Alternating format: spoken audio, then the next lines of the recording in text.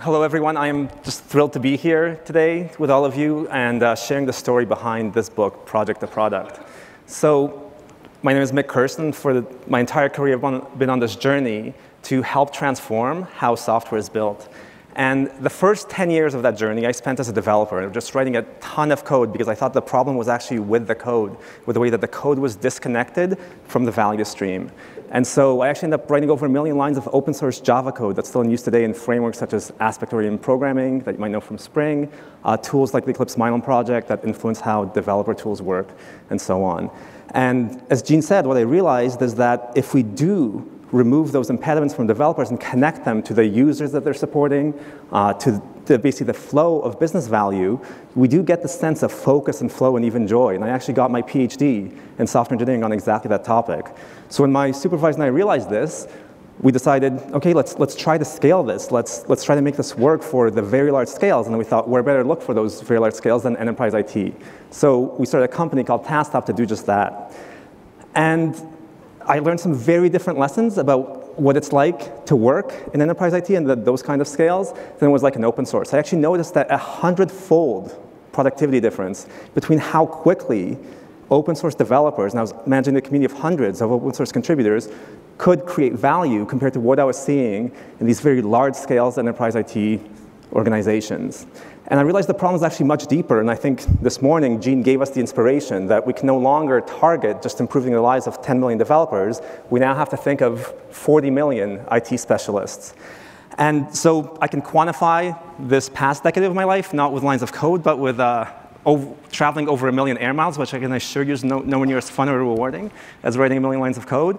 But it did teach me a whole lot of valuable lessons by allowing me to meet with hundreds of IT leaders who are struggling with this problem, struggling with this weird and broken layer that we've put between technology and the business. And to try to bridge that layer, bridge those gaps, I created this thing called the Flow Framework that I'll share with you today.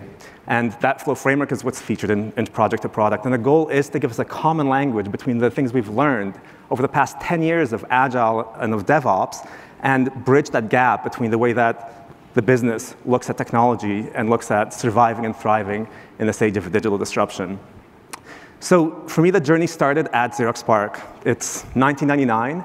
I just got my undergrad degree from the University of British Columbia in computer science and in anthropology. And I had this opportunity to work at Xerox PARC, which was amazing to me. This is the computer science lab where they invented things like the graphical user interface, little things like the mouse, and object-oriented programming was pioneered there as well. And I was just having the time of my life because I was getting to work on these super cool new programming tools that were supposed to bring business requirements actually closer to to developers and express them in the code. And I was actually started working basically 80-hour weeks in trying to do this because we had a thriving user community and I loved what I was doing. And then after some time, the RSI started.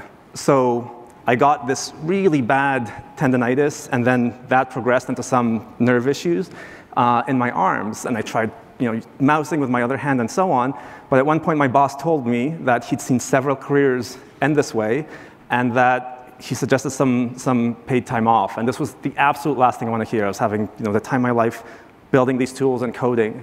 And I was far from burnout. It was just my body was not holding up. And I really then at that point decided to figure out why this was happening. Why was it that I couldn't keep coding these longer hours with us having so much fun doing it? So I started analyzing my own work, and the most surprising thing to me was that it wasn't the coding that was giving me the RSI.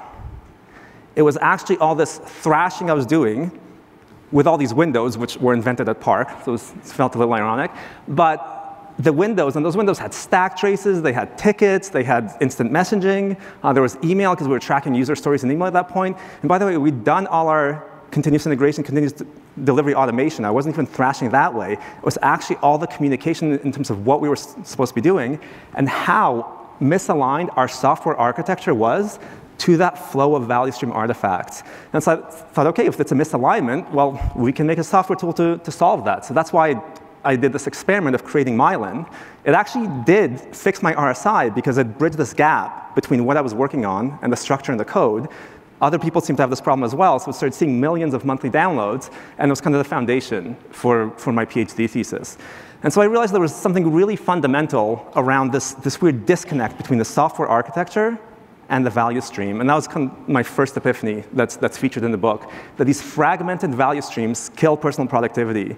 In my case, that actually caused me physical bodily injury because I just kept wanting to code. In other cases, of course, you'll end up with burnout, with people who are unmotivated because they just can't get work done the way that they want to. So now fast forward a little bit. It is now 2007. And that's what my phone looks like. I thought it was a beautiful phone.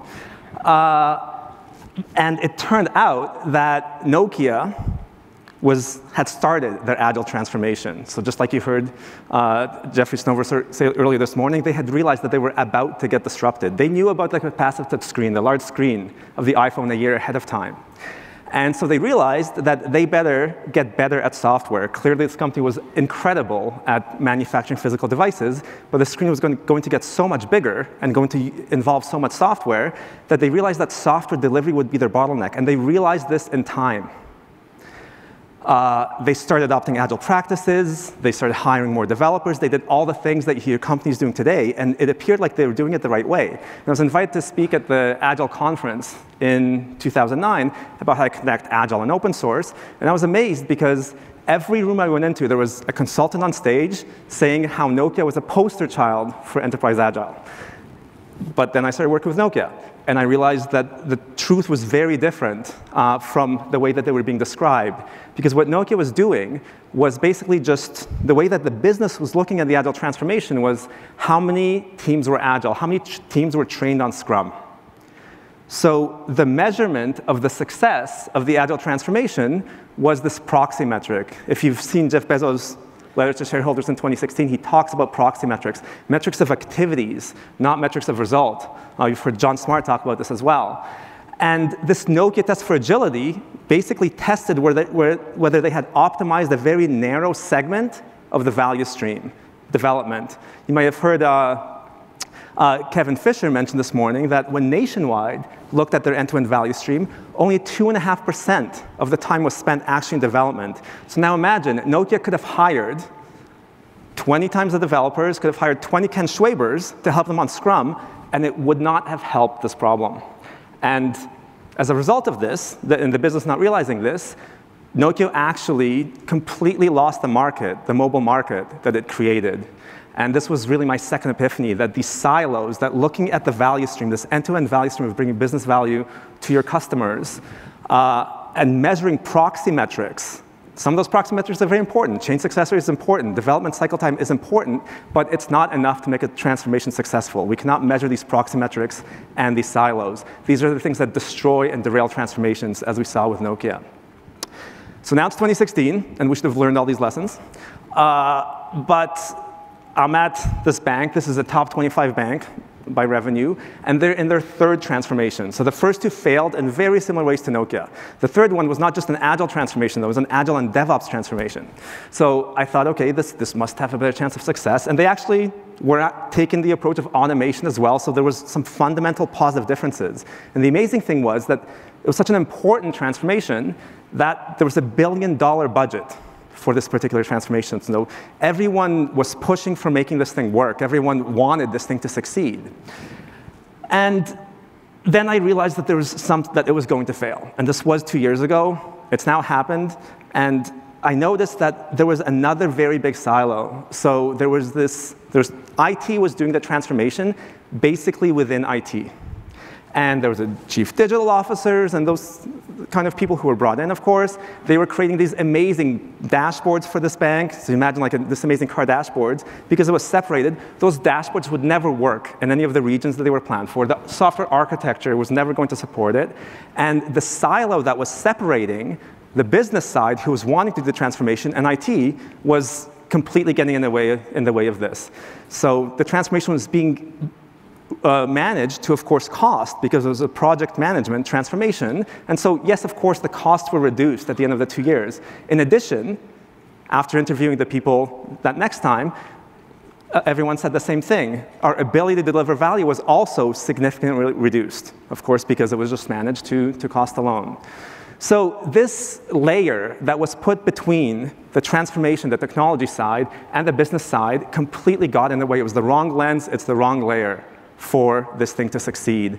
And that led to my third epiphany, that project management and cost centers are completely the wrong model if you want to become a software innovator. They're these things that completely derail these transformations, and we have to replace them with something better. And we have to do that quickly because other companies already have. So this is the stock price change between 2006 and 2016 of some retailers that you might know. Now, the retailer that's got that big bar, that 1,910% stock price increase, that retailer, Amazon, has completely aligned its business strategy to its software products, to its software architecture with microservices, to its organizational structure with 2 pizza teams. And they've completely out-innovated everyone else in the process. Of course, some of that stock price is AWS, and there's more to the story. In addition, it's great to see that some of the companies who are speaking here at this conference are actually making steps in the right direction. For example, Target's price is near its all-time high. But this is not just retail. We've got, at this point, this world where some organizations have done this. They do not have this project management layer that's assuming a high degree of certainty of what will happen for the next 2 years of the market. They've become software innovators. And the change is now so rapid between those who've managed software delivery at scale and other organizations that at today's churn rate, half of the S&P 500 will be replaced in the next 10 years. So this is happening, and it's happening quickly. And as I was wondering about this, I was wondering, has this ever happened before? Because I think for all our careers, we've been used to all this crazy change, then JavaScript frameworks coming out every 2 weeks and so on. But have we seen this rate of change? And Jean introduced me to the work of an economic historian by the name of Carlota Perez. So she has studied technological revolutions, and she studied the last 5 technological revolutions, starting with the Industrial Revolution, the age of steam and railways, age of steel and heavy engineering, age of oil mass production, and where we are today, the age of software and digital. And a really fascinating thing that she discovered was that these revolutions come and have 2 phases. There's an installation period, and there's a deployment period. And between them, there's a turning point.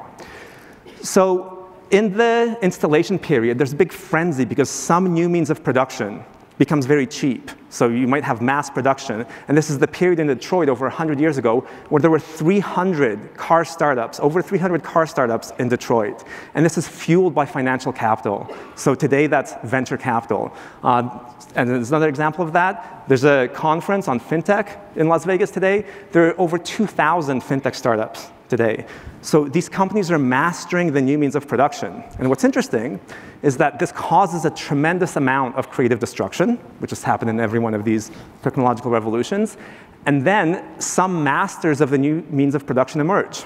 So we can now call those the FANGs, so Facebook, Amazon, Netflix, Google, can include Microsoft, Alibaba, FD.com, and so on. These companies have mastered the new means of production. And they're amassing great amounts of wealth. And I think the key thing right now is to help all the other companies in the world economy move into this wealth generation that happens when we have the dissemination of this new means of production. So it really becomes a question, how do our companies survive this turning point? What do we learn from all those tech startups? What do we learn from the tech giants? What are they doing differently than enterprise IT organizations, who are still responsible for the majority of the world economy, are doing today? And how do we have our companies survive this mass extinction event that happens in the turning point? Because we are currently in the middle of that turning point. So if we look at those revolutions, each of them has brought with it a new managerial discipline. So there have been new financial systems discovered, but things like factory systems, subcontracting, then Taylorism, and then Fordism. So what's so fascinating, and from conversations with Carlota Perez, this became clear, is that Taylorism is actually where we learned how to do really interesting, amazing projects. The Hoover Dam, not far from here, that was created with Gantt charts, which is an amazing thing.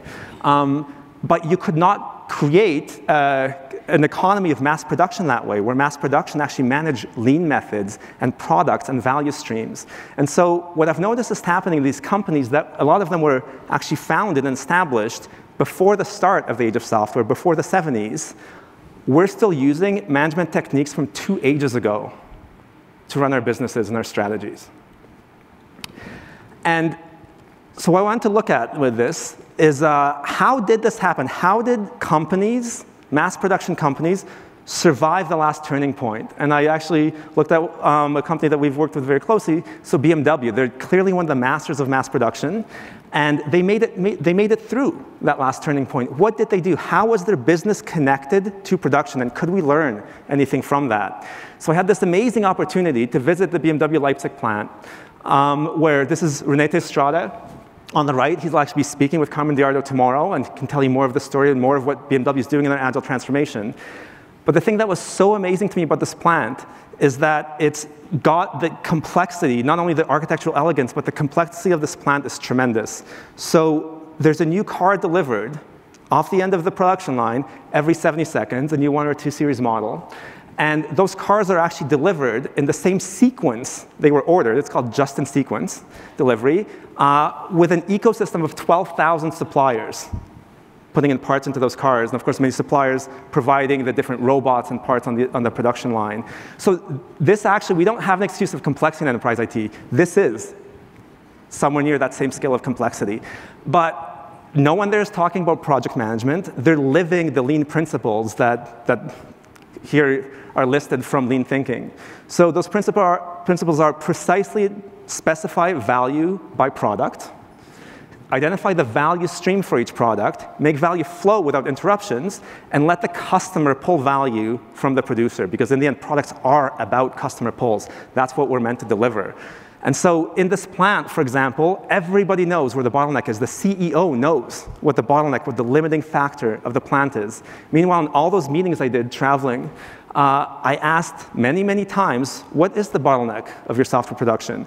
And IT executives or business leaders will just give vague answers or a blank stare, because we're not even sure about what the units of production are in software in terms of the way that the language of the technology side and the business side. And BMW is so amazing with architecting everything around these value streams. You can actually see the value stream architecture from space. So this over here is the 1 and 2 series building. So this is a very long, high automation line because it's, again, delivering those cars every 70 seconds. No manufacturing step can take more than 70 seconds. The cars weave in there, and this is extensible. They can add new manufacturing steps by extending those buildings. BMW did not know how much demand there would be for their electric series, the i3 or i8. So they made a very configurable line. The i8, the time to create an i8 is actually, for each step of production, is 30 minutes. There's much less automation than in the 1 or 2 series. So everything is configurable as these value streams, and the business understands the product lines and the value streams. And let's compare this to what we're doing today with enterprise IT. In car production, we've got these beautifully integrated production lines, not these disconnected tool chains. Everything is managed as products, not as projects. Everything's architected around flow, not technology layers, front ends, back ends, and so on. Everything's architected around these product lines. Everything's optimized end-to-end, not optimized in silos. And everything, of course, is managed by business results, not these proxy metrics of one aspect of the silo. So if we look at business value flow, because fundamentally I think that's the problem, we've not agreed upon what production, what productivity is in software delivery. We don't have a common definition. If we look at business flow at the BMW plant, it's about quality cars that deliver sheer driving pleasure. Interestingly, those cars are designed in yearly cycles, even though they're delivered every 70 seconds. So there's a difference between what they're doing and what we're doing. But the creative and the manufacturing processes are decoupled. They're actually in separate buildings. And of course, all of this flows across a linear line. The line stops, everything stops. That's a little bit different than what we see. In IT and technology and software, we delight our customers not with releases, because those should happen continuously now, but with new features. They're pulling new features. They're pulling new value, our customers are. Those things are designed sometimes on a daily basis, weekly or daily basis. And the creative and the manufacturing process are one. So that's a pretty fundamental difference. And the flow is not linear. It's not a batch process of delivering a feature. It's a flow across a complex value stream network that includes all the specialists, designers, developers, support staff, and operations involved. So the flow framework aims to answer this core question: what flows in software delivery? We need a common definition of productivity and of flow. And it's these 4 units.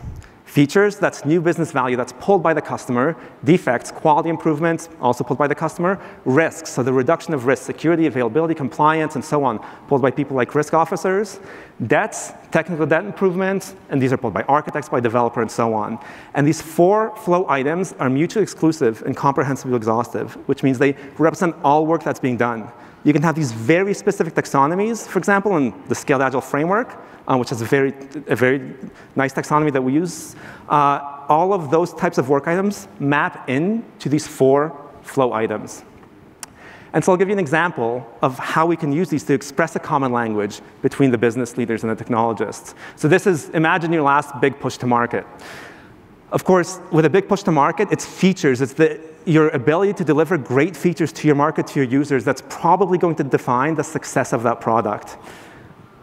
As you do that, with that push to features, there's a cost because it's a zero-sum game between those 4 flow items, which means that you take on additional debt and risks. And the result, quality, of course, goes down as you do that. And defect work goes up and up and up, to the point where you can easily get into this death spiral. I've been there more than I'd care to admit, where the defect work keeps rising. This is where we can actually get the burnout. Developers want to be delivering features. They want to see the impact of their work on your customers, but of course they don't get to do that. And that's where we can actually measure, as you'll see, things like employee net promoter scores drop as less work is done. And this is exactly the situation that Nokia got itself into. And just as a case in point, this is by John Cutler. This is the kind of things that, of course, we've all experienced. In 2015, a reference feature took 15 to 30 days. In 2018, companies probably now bigger, 150 to 300 days. And of course, the technologists understand why this is happening. They know they need to invest in technical debt reduction. The problem is the company, the organization, the business is not understanding that. So now contrast that to the security stand-down that Microsoft witnessed in 2003 with SQL Slammer.